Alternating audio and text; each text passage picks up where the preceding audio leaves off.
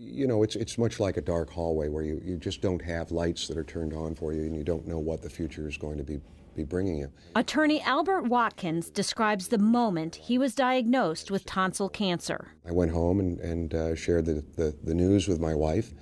I had a 6-month-old at home and 3 other children, and it was a very difficult time. But battling cancer was only part of the worry. For patients with head and neck cancer, incisions in the face can be disfiguring and can lead to problems with swallowing or speaking. And as a lawyer who tries cases and gets in front of a judge and a jury, the absence of a voice would obviously put a real crimp in that. But a technique perfected at the Siteman Cancer Center at Barnes Jewish Hospital and Washington University School of Medicine is helping to save lives and preserve quality of life. It's called Transoral laser microsurgery.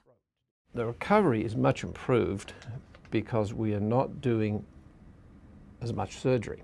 Dr. Bruce Haughey says traditionally, the removal of cancerous tumors in the head and neck involved open surgery with side effects that could include scars and an altered ability to eat and speak. We used to dismantle the neck or the jaws or the tongue or the throat to get to the tumor.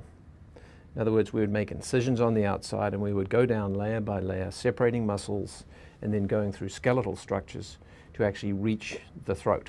With transoral laser microsurgery, or TLM, there are no external incisions. Instead, doctors use microscopes and lasers to remove those tumors, entering the body through the mouth and nose.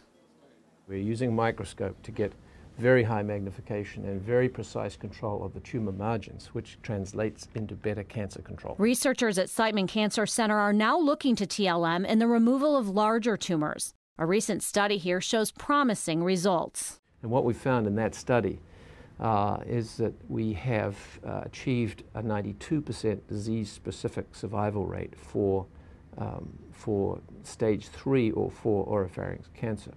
Now, we're delighted with this result because we don't see these numbers from chemoradiation studies, for example. 5 years post-surgery, Albert Watkins is glad to be among the survivors. Plus, he had no side effects post-surgery that might have altered his ability to speak and thus his career. The laser surgery that I had was remarkably non-problematic. The throat was a little sore afterwards and there was problems swallowing. The overall recovery occurred virtually immediately. It's 5 years later. I'm paying my bills. I go out and eat dinner every now and then, and I've got a new baby due any day. It's estimated there are about 29,000 new cases of head and neck cancer diagnosed each year in the United States.